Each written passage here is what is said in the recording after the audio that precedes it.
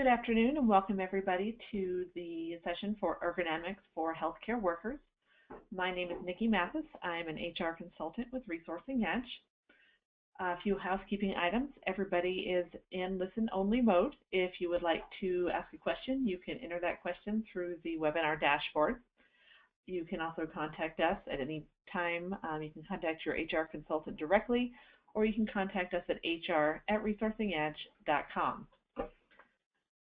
This session, like I said, is the Ergonomics training for healthcare workers. It is designed for all employees.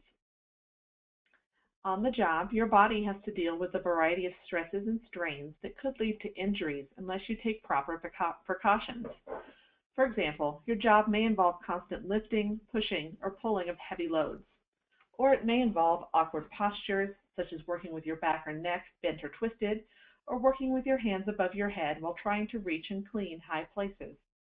You may spend much of your day lifting and moving patients, or your job may involve repetition, doing the same motion over and over for long periods each day, like keyboarding. Any of these activities can lead to injuries that can interfere with your work and your personal life. Today, we're going to talk about ergonomics, which is the study of the job hazards that cause these injuries. During the session, you'll learn about the precautions you can take while you work to prevent this type of injury. The main objective of this session is to make you aware of ergonomic hazards on the job and teach you the precautions you need to take to prevent injuries. By the time this session is over, you should identify ergonomic risk factors in your job, recognize the signs and symptoms of musculoskeletal disorders, or MSDs, lift and carry objects safely, and take other precautions specific to your job to prevent ergonomic injuries.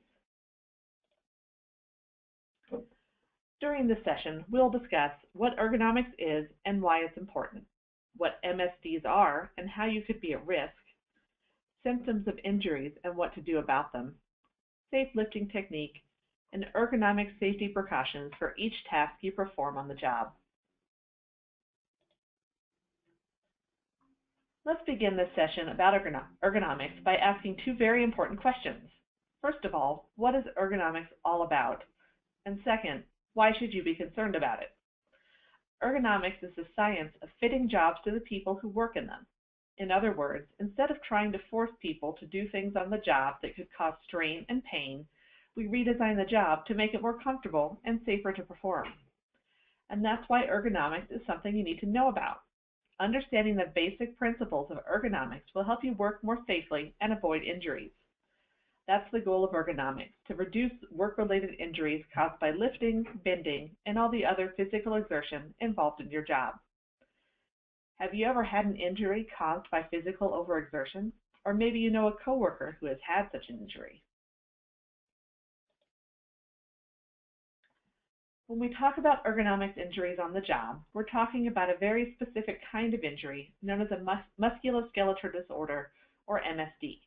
This kind of injury is called musculoskeletal disorder because it involves injury to muscles, including strains and tears, particularly in the back, shoulders, and neck, nerves, including pinched nerves in the back and neck, and inflammation of the nerves in the carpal tunnel at the wrists, spinal discs, including herniated discs, tendon and ligaments that connect muscles to the bones, joints like wrists, elbows, shoulders, and knees, which can become inflamed, and cartilage, the tissue on the ends of bones and around joints that prevent the bones from grinding together and allows joints to move smoothly and painlessly. There are several major MSD risk factors. Repetition, or doing the same motions over and over, puts stress on muscles and tendons. The degree of risk relates to the number of repetitions, the speed of movement, the number of muscles involved, and the required force. Force, or the amount of effort needed to perform a task or maintain control of equipment and tools, can also put wear and tear on body parts. Awkward postures can also have a harmful effect on muscle groups. Postures that involve repeated or prolonged reaching, twisting, bending, kneeling, squatting, working with your hands over your head, or having to stay in one position for long periods of time can lead to an MSD. Contact stress, or pressing body parts against a hard or sharp edge, can put too much pressure on nerves, tendons, and blood vessels. And finally, vibration from operating some power tools can lead to nerve damage. Unfortunately, due to the nature of the jobs performed in healthcare facilities, MSDs are among the most common types of work injury. For example, housekeeping, laundry, and food preparation and service tasks may include bending, stretching, kneeling, repetitive motions, heavy lifting, and pushing carts and other items.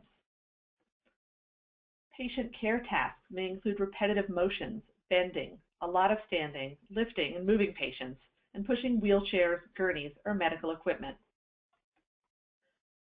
Maintenance tasks may include repetitive motions, heavy lifting, pushing or pulling motions, awkward reaches, or the use of vibrating tools. Central supply work often involves moving heavy materials, bending, reaching, stretching, and other physical exertions. And office work may include hours on the computer, which means the repetitive motion of keyboarding. Office work also includes a lot of sitting and some bending and reaching as well. Think about the MSD risks involved in your job. Recognizing the signs and symptoms of MSD-related injury helps prevent the problem from getting worse. It allows you to take steps to reduce your exposure and seek early medical treatment. An MSD can cause pain or swelling in a number of parts of the body. The type of pain you experience will vary depending on the type of MSD and the type of injuries you have suffered. For example, you might experience shooting pain or prolonged stiffness in your back and neck. You might have pain, stiffness, or loss of mobility in your shoulders. Arms and legs might feel numb from time to time, or you might experience periods of shooting or stabbing pain. And your elbows and knee joints could be painful, swollen, stiff, or sore. Hands and wrists may experience numerous symptoms, including pain, swelling, tingling, numbness, coldness, burning sensation, or loss of strength and coordination. Fingers may also experience a number of MSD-related symptoms, such as severe pain, snapping or jerking movements, loss of mobility, loss of strength, or a loss of feeling sensation. You might experience pain at the base of the thumb. Feet and toes could also develop MSD-related symptoms, such as tingling, numbness, coldness, stiffness, or a burning sensation. Be sure to report any signs or symptoms of MSDs to your supervisor right away and seek prompt medical treatment. The sooner you get treated, the more likely you will be to make a complete recovery. Improper lifting is a major cause of back injuries. Let's talk about lifting objects safely to protect your back from pain and strain. First, plan your lift. Check to make sure you can handle the weight. If not, ask for help or divide the load into smaller, lighter parts if possible. Check your route too, and make sure there are no obstructions in your path. Next, stand close to the load with your feet spread about shoulder width apart. Place one foot slightly in front of the other for balance. Then squat down, bending the knees, not your waist. Tuck in your chin while keeping your back as straight as possible. Get a firm grasp on the object before beginning the lift. Then slowly begin lifting by straightening your legs. Let your leg muscles, not your back muscles, do the work. Never twist your body during this step. Once the lift is complete, keep the object as close to your body as possible. As the load's center of gravity moves away from the body, there's a dramatic increase in stress to your lower back. Carrying and unloading a load correctly can contribute to an injury-free lift. When carrying, make sure you can see over the load. Move slowly, taking small steps. And to turn, move your feet in the direction you want to go. Don't twist your body. When unloading, bend your knees and lower your body with the load. Keep your back straight and let your leg muscles bear the weight. Keep your fingers away from the bottom of the load as you place it down. If you're placing a load on an elevated surface, lower it to the edge, then slide it back. Make sure you routinely practice safe lifting on the job.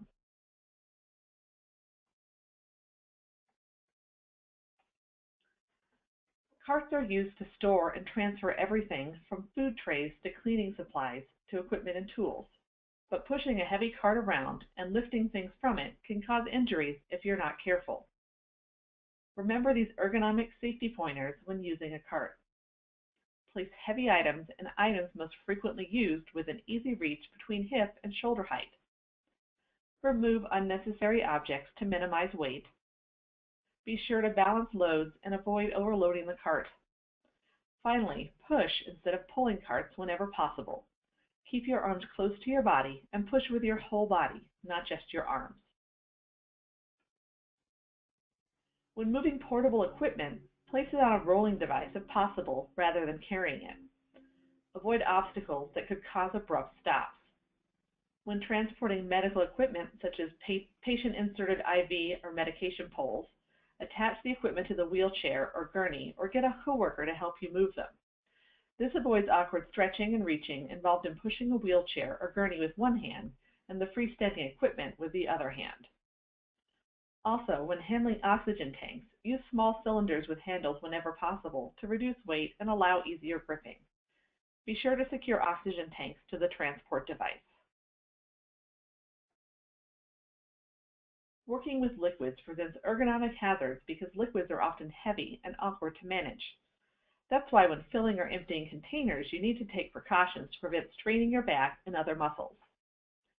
Housekeepers should use buckets with casters to move a mop bucket. Use a hose to fill buckets. Make sure casters are maintained and roll easily. Use proper lifting technique when tipping or lifting buckets to empty them, or get help emptying a bucket if it's too heavy for you to safely handle alone. Working with liquids presents ergonomic hazards to kitchen workers as well. Kitchen workers should use proper lifting and carrying techniques when handling large, heavy pots and pans filled with soups and other liquids. Use an elevated faucet or hose to fill large pots with water. Use a ladle or small saucepan to empty liquids from pots to avoid heavy lifting. And when you must lift or shift a heavy pot full of liquid, get help. Whether you're using hand tools for work in the kitchen, housekeeping, laundry, maintenance, or some other task, you must select the right tool for the job to prevent injury. Make sure the handle of the tool fits your grip. Use a firm but comfortable grip and change your grip from time to time. Choose the lightest tool possible for the job. Select tools that have minimal vibration or vibration dampening devices. And keep tool blades sharp.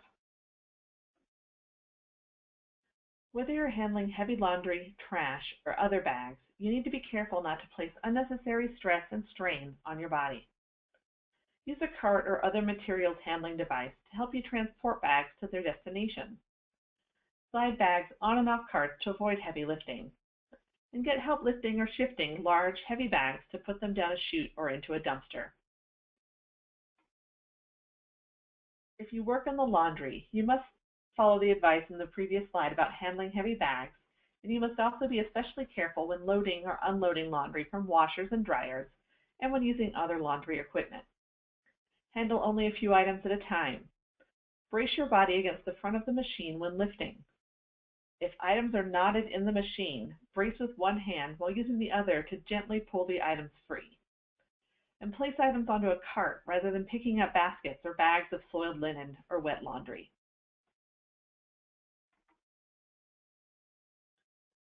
Housekeeping tasks present numerous ergonomic hazards.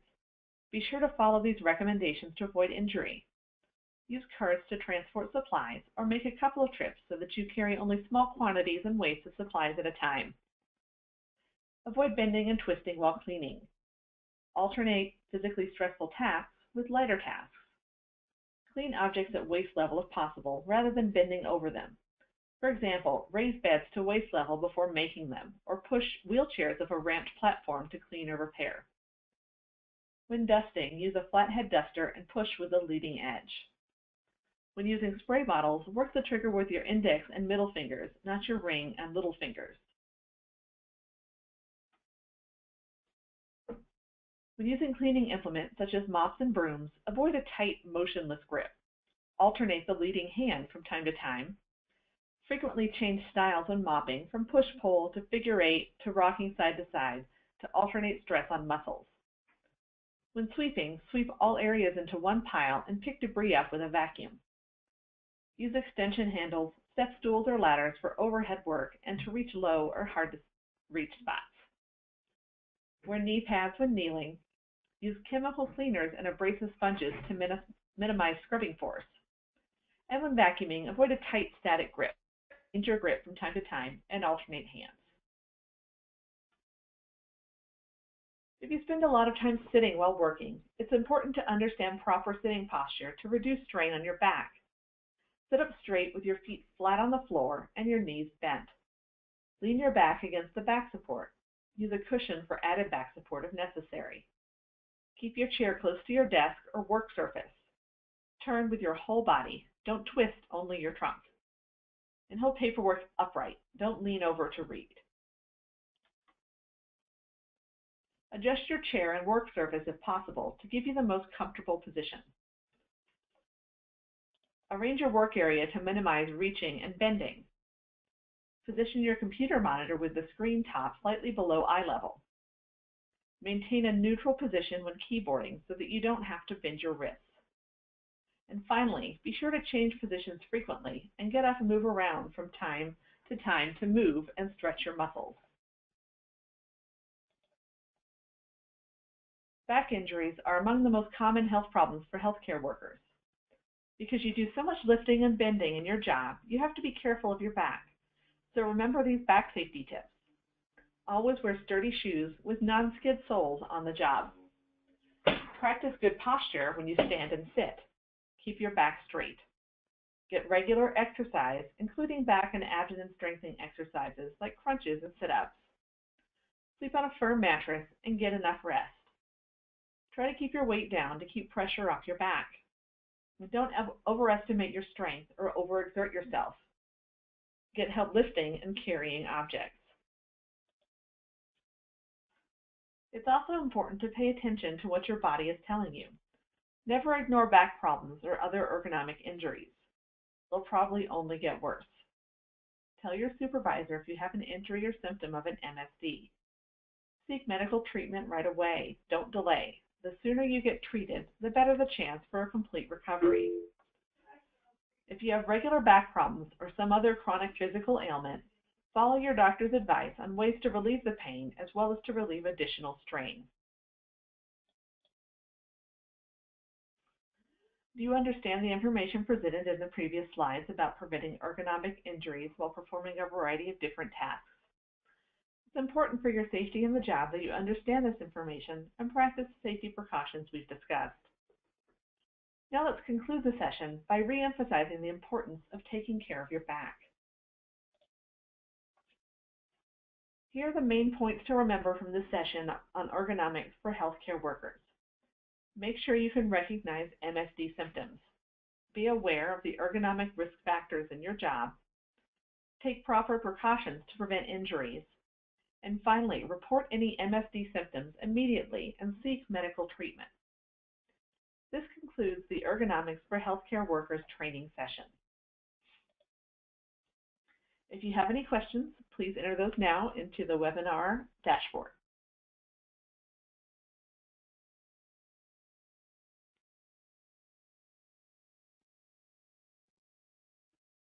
As there are no questions, I will conclude this session. If you have any questions at a later date, please contact your HR consultant or hr@resourcingedge.com. Thank you for your time and have a good rest of your day.